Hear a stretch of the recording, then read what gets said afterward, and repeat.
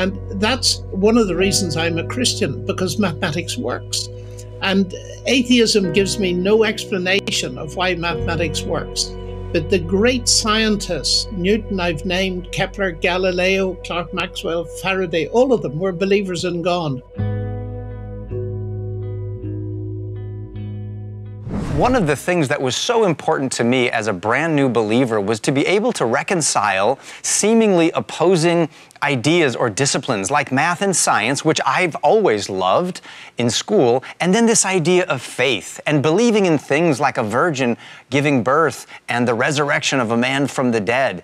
And listening and learning from people like you has been so helpful to me.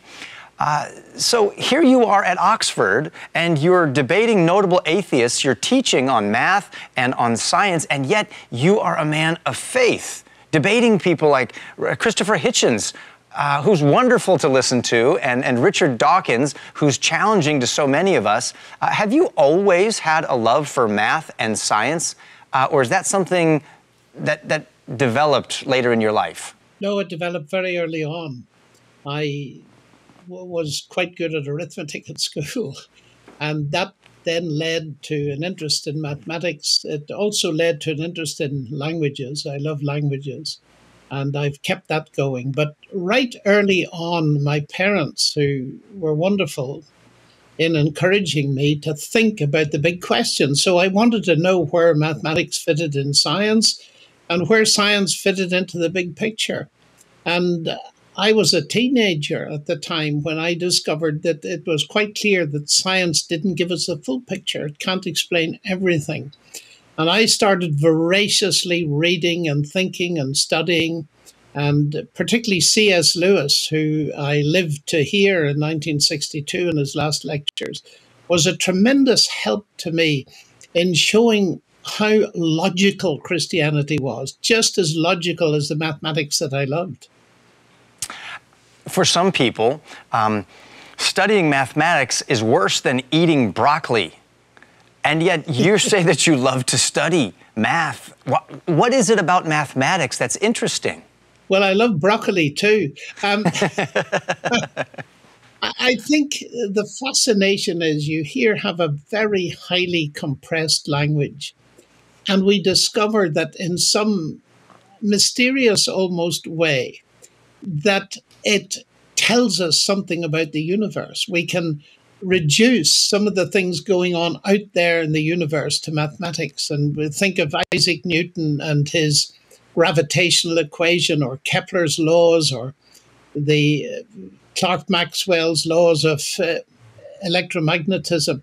And that always fascinated me, that in a few symbols you could capture something which, when you unfolded it, gave you, for instance, if you take Newton's equation, gravitation equation, you can very rapidly see that the planets move in ellipses round the sun as focus. And that kind of thing absolutely riveted me. Of course, it all depends, I think, at school time of having a really inspirational teacher, which I was very fortunate to have. So I love mathematics. But you see, the fascinating thing is, Einstein once said, the only incomprehensible thing about the universe is that it's comprehensible. And he put his finger on something very important. And that's one of the reasons I'm a Christian, because mathematics works. And atheism gives me no explanation of why mathematics works. But the great scientists, Newton I've named, Kepler, Galileo, Clerk Maxwell, Faraday, all of them were believers in God. And I think the best way to sum that up is in the words of C.S. Lewis. He once said, men became scientific because they expected law in nature. And they expected law in nature because they believed in the lawgiver. So there's an intimate connection with the biblical worldview and the rise of modern science. I often say to people, Kurt, that I'm not remotely ashamed of being a scientist and a believer in God, because arguably Christianity gave me my subject. I love that. And you mentioned earlier that your parents encouraged you to read on a wide variety of subjects and from a variety of authors, not just a Christian worldview, but others as well. Do you recommend that for parents today? Because there's certainly things that they could be reading that would undermine a biblical worldview. We need, as parents, particularly Christian parents, to prepare our children for going out into college and university. And I know the statistics in some countries are horrifying, that over 70% of kids who profess Christianity at school, within 2 or 3 years of university, they've lost it. And I think one of the main reasons for that is that the parents are not spending time answering their questions, or if they can't answer them, which is often the case, feeding them with really good information, which is available today in a measure that it wasn't available when I was younger, and helping them to think through these worldview issues. You cannot live in a pluralistic, complex, multicultural world and stand as a Christian without facing questions. And you need to be ready to answer them and defend the Christian gospel. And that's what I try to spend most of my life doing. As a mathematician, John, when you look at the universe, what are some of the evidences that point you to believe that it was created by God? Well, the very first thing, it might surprise some people, it's the very fact that we can do science with mathematics. In other words, we discovered that this is what I call a word-based universe. It's describable in a language. And that resonates wonderfully with two things, two central statements in the biblical text. Firstly, the first words of the Gospel of John, in the beginning was the Word. The Word was God. And then a bit later on, all things came to be through the Word. And there is John explaining how the universe came to exist. It is word-based. It was spoken by God, who is the Word. And in the simpler language of Genesis, but no less profound, you have the constant repetition, and God said, and God said. So one of the things that points me towards God is the semiotic nature of mathematics. It describes the universe in language.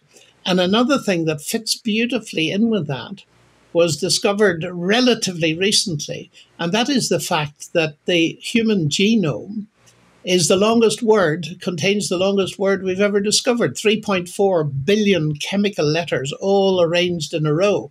And when Francis Collins stood beside the President of the United States and announced that they decoded it, they said, this is the language of God. And there in our genetics, in every one of the 10 trillion cells in our bodies, is a lengthy word. And that, to my mind, speaks directly of an intelligent input from a speaking God. It's a word-based universe. So that's where I would start.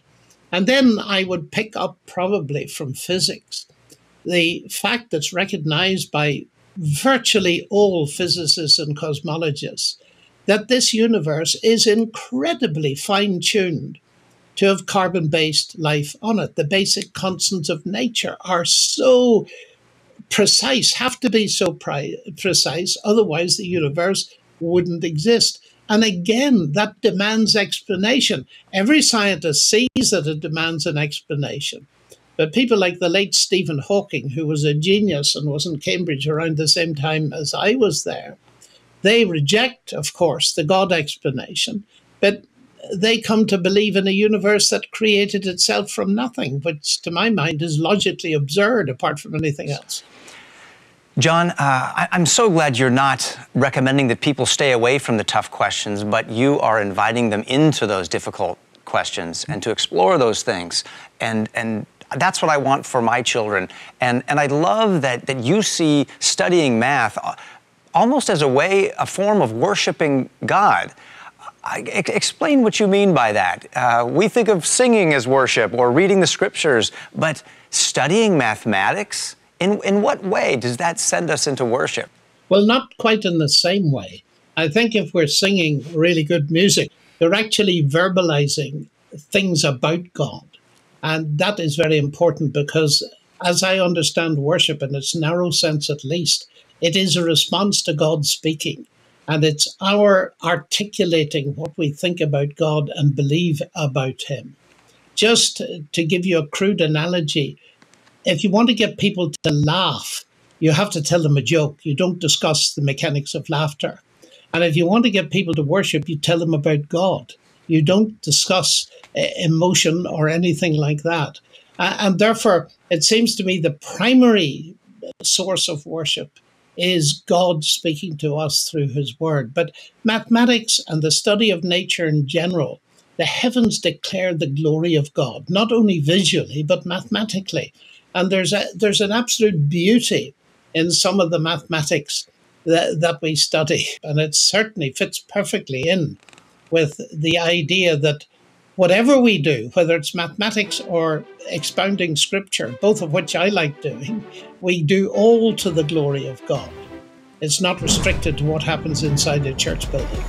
Thanks for watching my interview with John Lennox about God, science, and mathematics. For more conversations about issues impacting our world, like and subscribe to our channel. I'll see you in the next video.